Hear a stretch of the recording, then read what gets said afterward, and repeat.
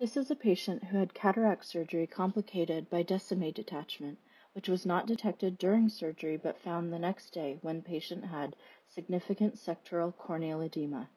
In this case, we could not find any specific location where Descement membrane was torn, so we assumed it was detachment that occurred from temporal incision, probably while doing hydration of cornea at the end of the case. Patient was taken for air injection when corneal edema failed to resolve with medications.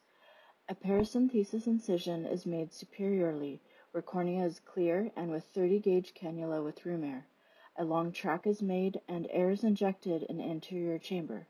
We have to make sure that air bubble fully fills the anterior chamber.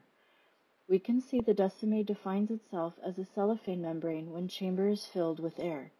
Patient was asked to be in supine position for most of the waking hours of the next couple of days to ensure better tamponade of Descement membrane.